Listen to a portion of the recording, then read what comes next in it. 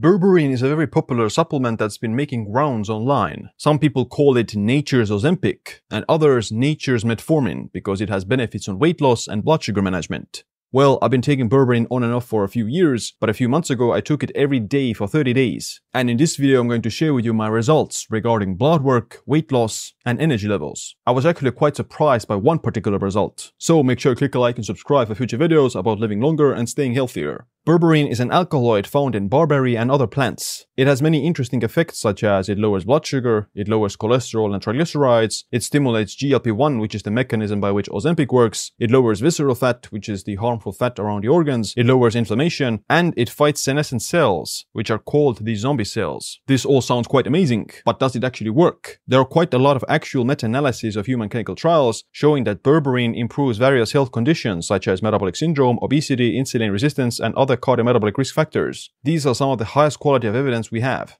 Now, I don't have any chronic diseases, I'm already lean and I'm already healthy, but I wanted to try Berberine for a longer period of time consistently to see if I get any additional benefits. And mechanistically speaking, I'm also interested in the potential longevity benefits of Berberine that has to do mostly with the cell senescence and activation of other longevity pathways. Let's get started with my blood work, and I'm going to cover the most relevant biomarkers that are affected by Berberine, such as lipids and blood sugar levels. I did the first test in August last year and I started taking Berberine in mid-September until mid-October. Then I did the second test in the beginning of November. Here are my results. My hemoglobin A1C, which measures your average blood sugar over the past few weeks, went from 5.2% to 5.1%, which is a small improvement. My total cholesterol dropped from 170 to 157 milligrams per deciliter, which is quite a good decrease. My LDL cholesterol dropped from 100 to 93 milligrams per deciliter, and my HDL cholesterol also dropped slightly from 58 to 54 milligrams per deciliter, which isn't that significant. My triglycerides dropped from 49 milligrams to 40 milligrams per deciliter. My ApoB, which is a high risk factor for heart disease,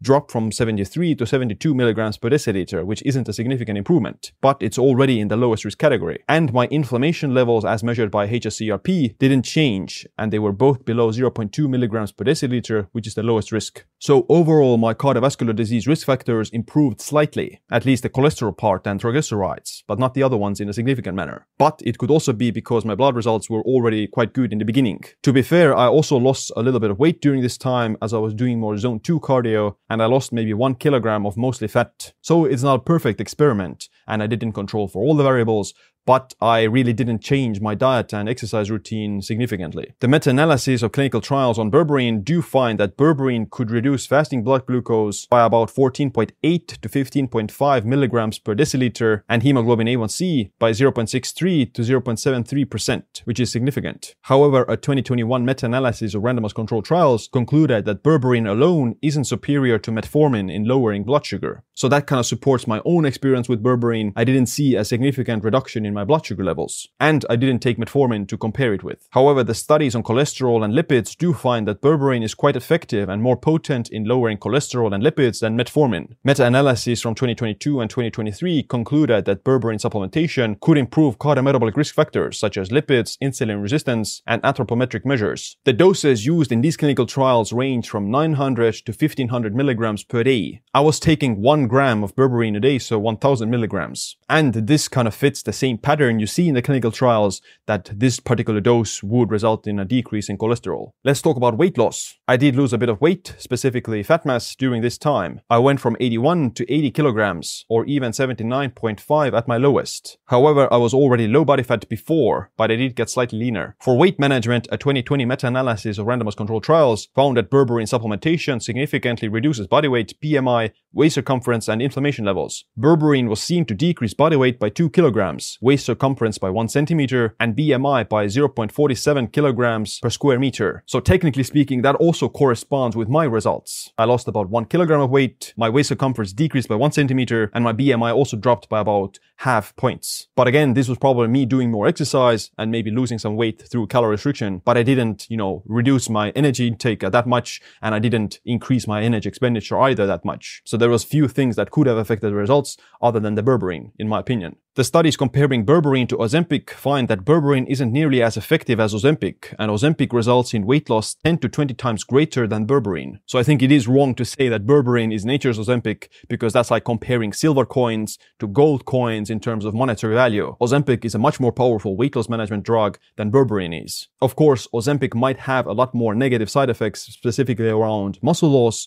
but that's what you would expect on any severe calorie-restricted diet or any form of severe weight loss, not just with Ozempic. The reason you might not see that much muscle loss with berberine is because you don't lose that much weight with berberine, and the amount of weight loss compared to Ozempic is very small. I didn't notice a loss of muscle, but I did lose maybe about 5 to 10% of my strength, which could have just been because of the weight loss and energy deficit. There is also interesting effects in terms of berberine inhibiting the growth pathway in the body called mTOR, which is responsible for muscle growth. In animal studies, berberine has been seen to decrease protein synthesis, so I don't think it's actually a good idea to take berberine every day if your goal is to maintain muscle and even build it. It might be worth it if you have severe dyslipidemia or hyperglycemia, but otherwise healthy people who have their blood work already in the normal and optimal range might be worse off by taking berberine every day. I'll quickly cover my dosage. Like I said, I took 1000 milligrams per day after dinner. I didn't like taking berberine on an empty stomach because it made me a bit more nauseous and kind of dizzy, because probably my blood sugar levels dropped too low because of taking the berberine. So taking it with food is, in my opinion, a better solution than taking it on an empty stomach. Ideally, you would want to not take berberine after resistance training because it hinders protein synthesis like I talked about. But it's safer after cardio or HIIT intervals. You could also take it before lifting weights, and it's not going to have any negative effects on muscle growth. Overall, as you saw from my blood work, berberine had a slight improvement in my lipids and cholesterol specifically. My blood sugar and hemoglobin A1C didn't change that much, but the lipids did, which is what you also find in the clinical trials. During this time I did lose some weight, but it wasn't a lot, and I can't say it was because of the berberine. How did I feel during this time while taking berberine? Like I said, if I took it on an empty stomach or if I ate very little carbohydrates, then I did get a bit nauseous because of the hyperglycemic effects of berberine, but I didn't notice any other sensations. My muscle mass stayed relatively the same. I didn't notice any muscle loss, but I did notice that my strength decreased slightly, but that could have also been just because of the weight loss. And my cardiovascular performance wasn't affected by berberine at all. Berberine is generally considered safe. It's not super expensive, but it's not as cheap as something like creatine. It's not superior to metformin or Ozempic in terms of diabetes or obesity management, so if you have these medical conditions, then consult with your doctor. Otherwise, healthy people don't gain a lot of benefits from taking berberine. It might have a slight improvement in your blood work depending on how much you exercise and how many calories and what kind of a diet you follow, but the improvements are quite small. And I don't think it's going to have any significant effect if you take it like very infrequently. You probably have to take it for a longer period of time consistently to see those benefits. So taking it once a month or once a week probably is not going to work. A few months after this experiment, I also took melatonin every day for 3 months. You can check out that video next. Other than that, thanks for watching this video. Make sure to click a like and subscribe for future videos about living longer and staying healthier. My name is Siim. Stay optimized, stay empowered.